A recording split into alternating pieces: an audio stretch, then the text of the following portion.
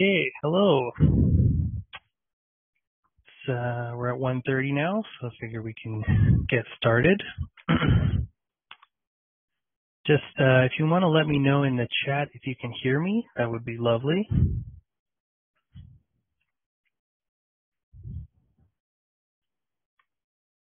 Perfect. Okay, well, good afternoon, and welcome to the 5th webinar in the Technology Services webinar series. My name is Andrew Nierenhausen, and I'm joined today by my colleague Laura Peters from Library Development Services, who will be in the chat. This webinar is being recorded, so if you want to watch it again or share it with your staff, you're able to do that.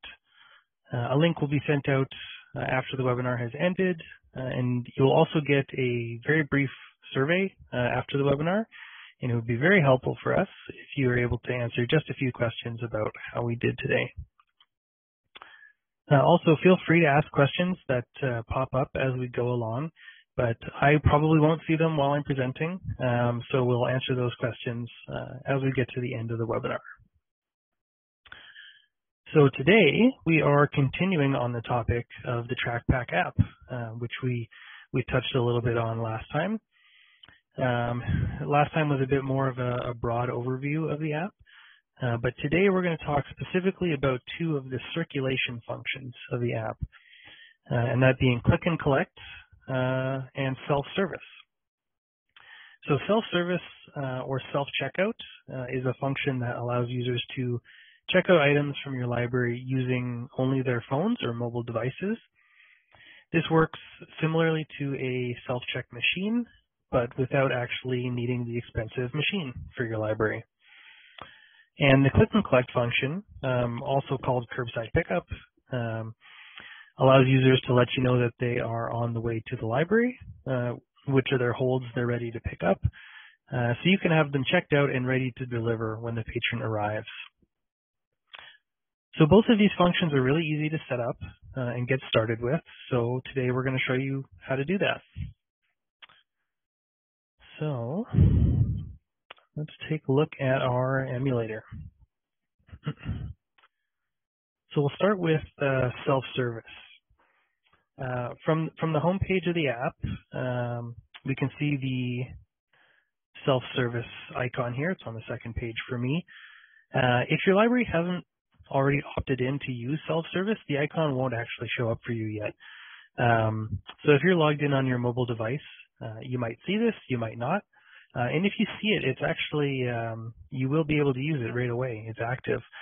But if you don't see it, and if you're interested in using this feature, you just need to reach out to YRL for us to activate it. We just need to make some changes in Polaris, and then this will be active for your users in the app.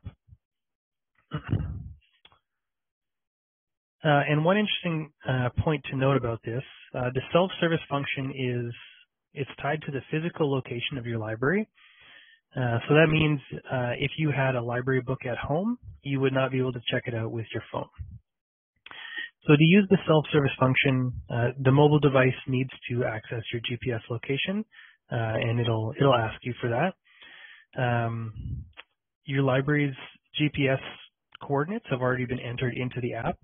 So the app is going to double check the location of the device against the location of your library to make sure that they're the same. And when they are the same, then users will be able to check out materials. So because I'm showing you the app through an emulator on a laptop, I'm not able to access GPS information. So this is the message that you're going to see if you don't have access to GPS or if you're outside of the library. So I took some screenshots in advance so I can show you what it actually looks like when you do get into the self-service function. And we'll take a look at those here. So this is the first thing you're going to see. You're going to be prompted to enable your GPS function. And when you do that, you will be able to select the checkout function. And then you're going to get a barcode scanner, and you'll just scan your item barcode with this, and it'll tell you if it's been checked out to your account.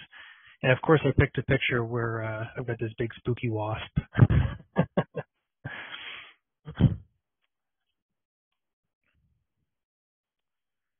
And yeah, so once you're in the library and you actually have the app enabled, it's just that easy, scanning the barcode. So for most of the items that you're checking out, you're going to get a green check mark that lets you know the checkout was successful. And this is going to automatically generate a self-service receipt that is saved in the app. You may occasionally run into items that do not check out, and these are going to give you a red X when you try to do that. Generally, this happens with reference materials or other non-circulating items that still have a barcode.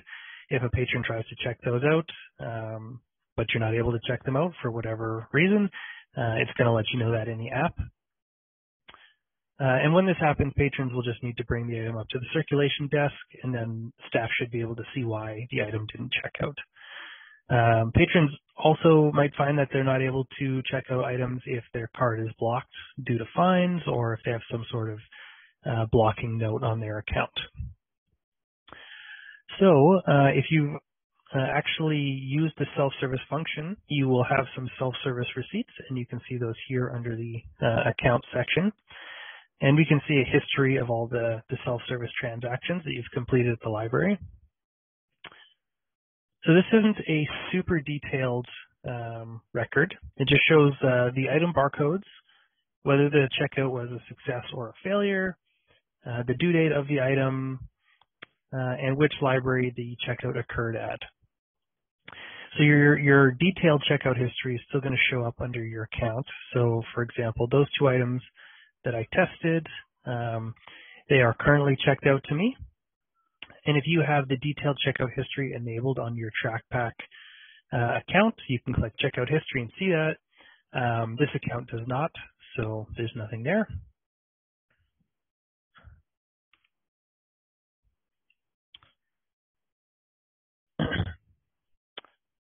So there's one concern that I should address for the self-checkout, and this is for libraries that use RFID as a security measure. So if you have a RFID security system that has an alarm gate where the alarm sounds when materials leave the building, this self-service function might not work for you, or you might have some questions about it. So the app can check out the materials to the account, but it cannot deactivate the RFID chip. Right, this is done with usually with magnets. So there's not a great way of deactivating the alarm from the mobile device. So patrons will still need to visit the circulation desk to deactivate those RFID chips. So if you do use those security gates and you are interested in using self-service, you can reach out to us, wsfl@yrl.ab.ca, and we can talk about some options, but that may present a bit of an issue. Another question that comes along with this feature is, how comfortable are your patrons with checking out items and then walking out of the library without speaking to a staff member? Some of your patrons might find it very convenient. I think it's a great feature, and I love to use it, especially if the circulation desk is really busy. Maybe there's a bit of a wait time. You can just check out your items and go. But some patrons might feel uncomfortable with the process. I can see why it would feel weird to pick a book up off the shelf and just walk out of the library. So they might still want to have somebody checking out their items, and this is fine.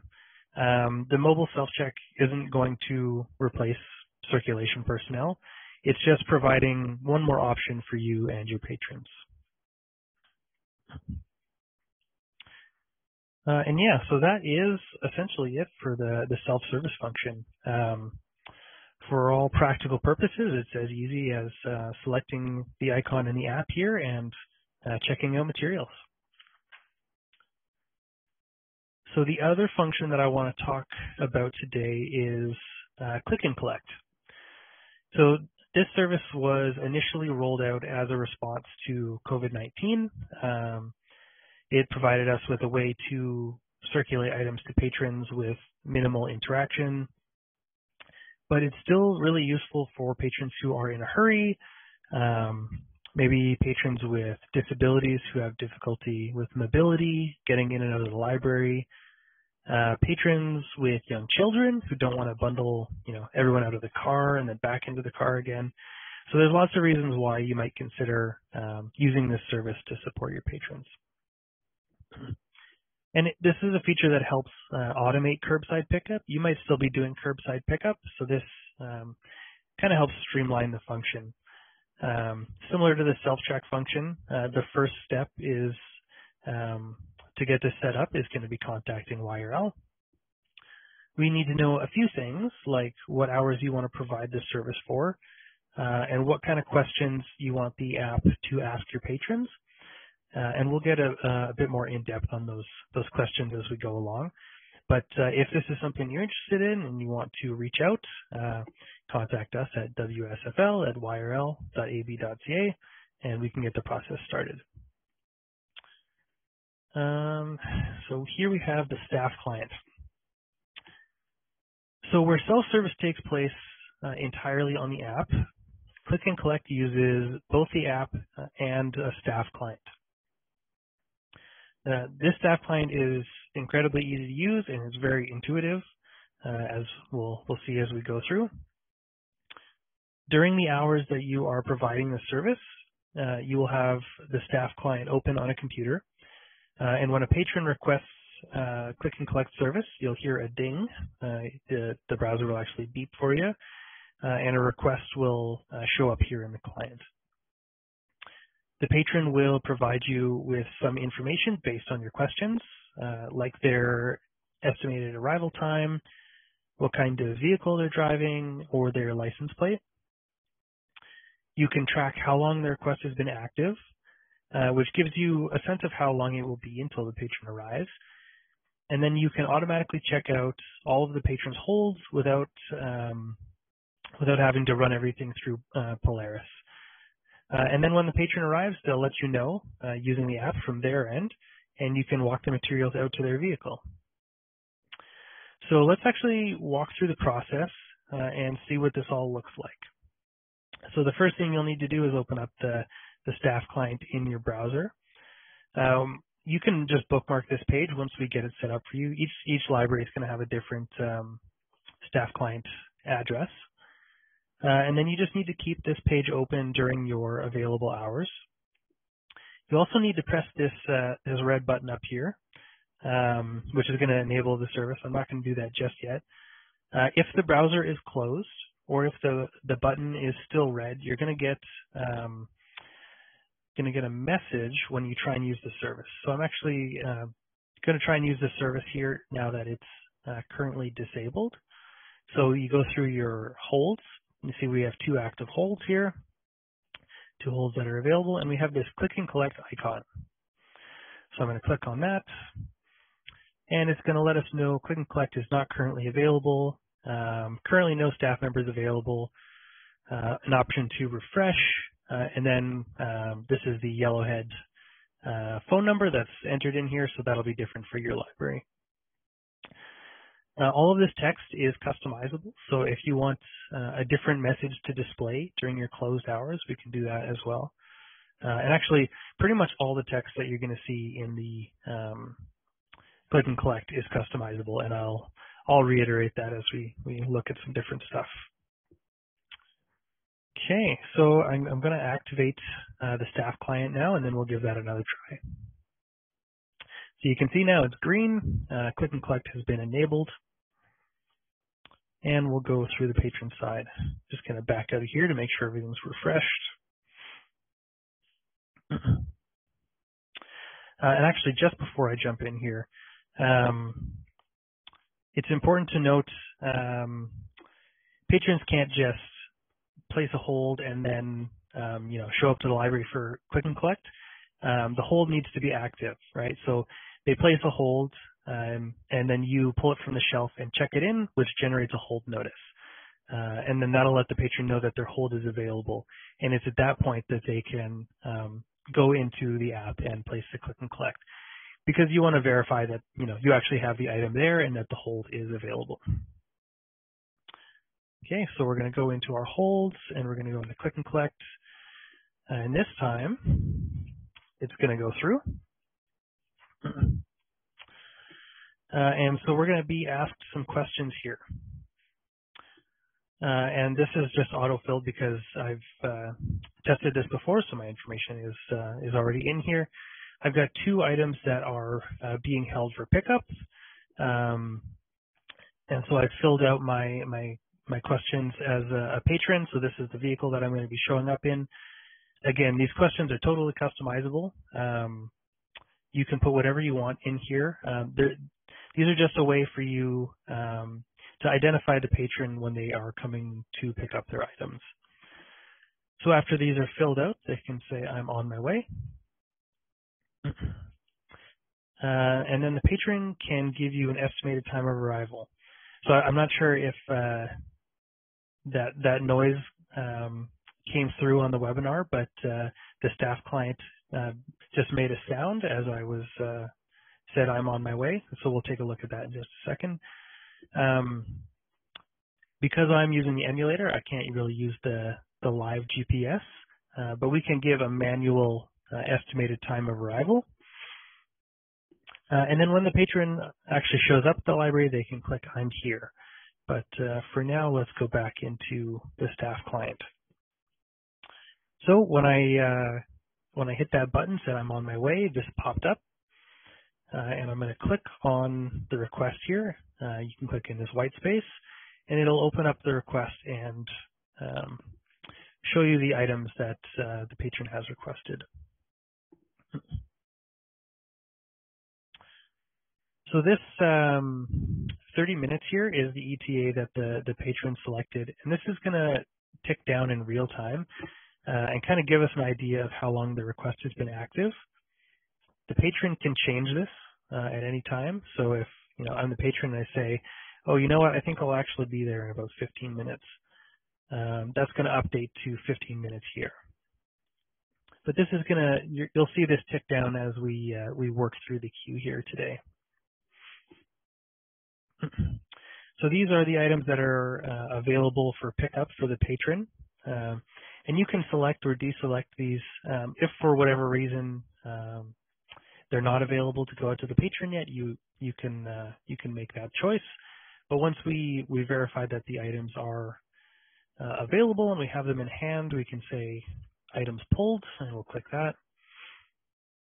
And that's going to move us into the ready queue. So same thing here, we can click on the request, and here we get the option to check out the items or reshelve the items.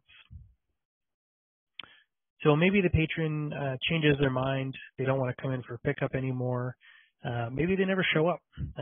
We can hit those hit the reshelve option there, and that will just kind of end the whole process.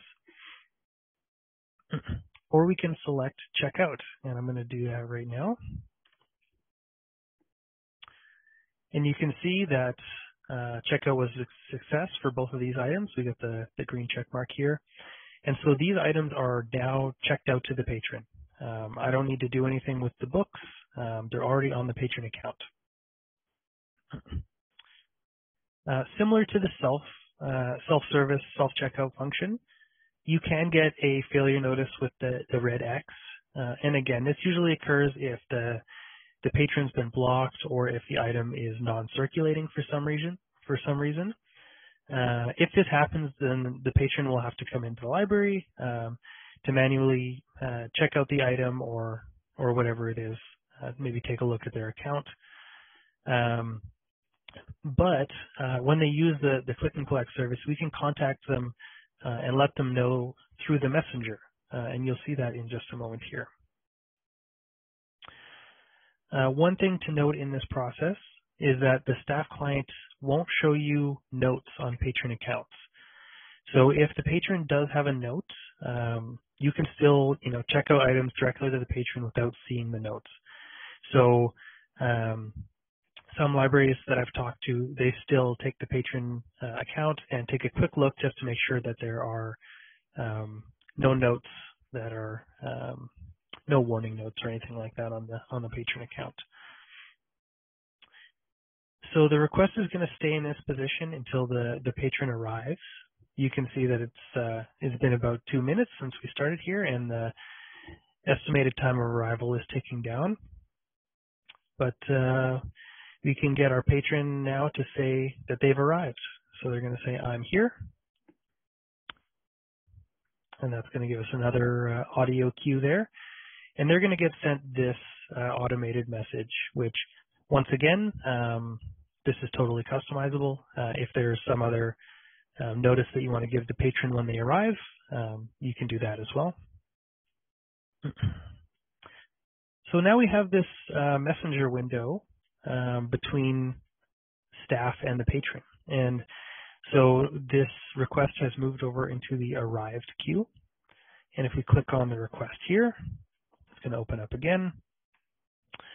We can see that these checkouts have been a success. And if we hadn't checked out the items in the ready queue and the patron had arrived, we would still have the option to check them out here in the arrived queue. So we also have those responses to the questions that the patron entered in the app. So now we can see what kind of vehicle the patron's in, what their license plate is, and we can run those materials out to the patron. And then we have our messenger here. So this was automatically sent out to the patron. Maybe they want to let us know that they're actually here. Say, "I'm here." And that's going to show up on our staff client, and we can say, "On the way."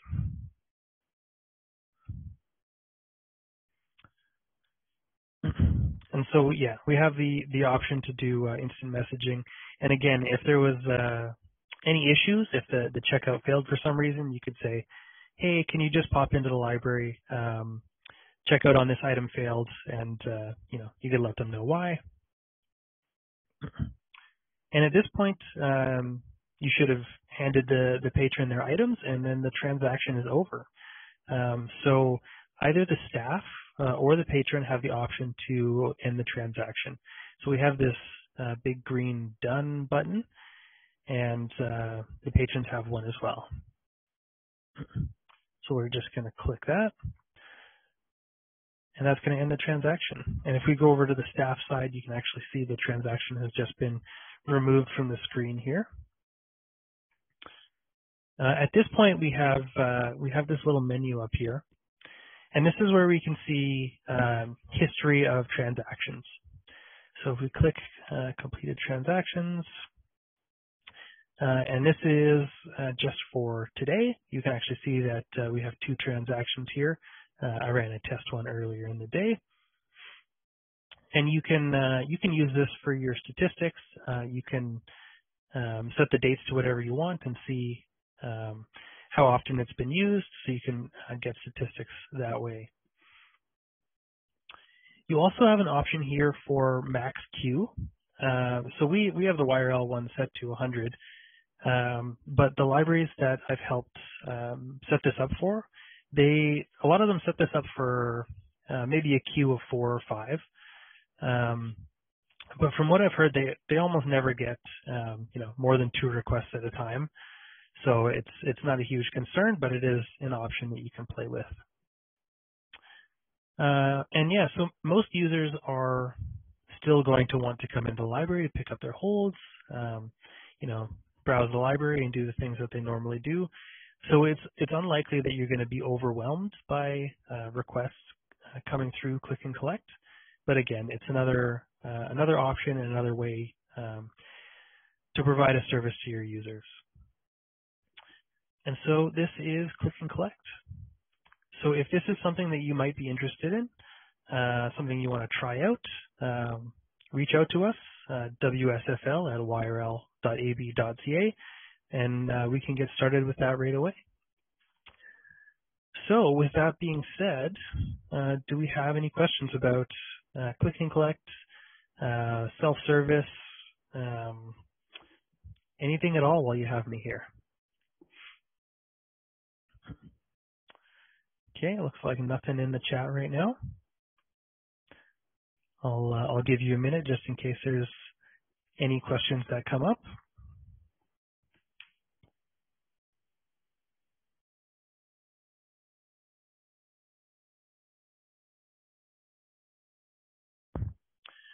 And I guess while I'm waiting to see if any questions show up, I'll let you know that our next technology services webinar is going to be on June 16th, where Laura and I are going to walk you through some of the basics of image editing.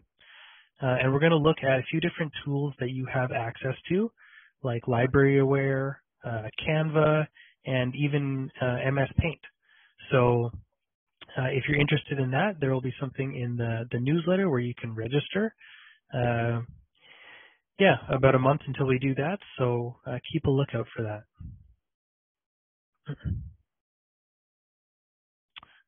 Perfect. Thanks, Jennifer. Yeah, excited to get started with that with you. So we will wait for your contact. Okay. Well, if there's no other questions coming in here, thanks again, and have a wonderful afternoon. And we'll see you in the next webinar.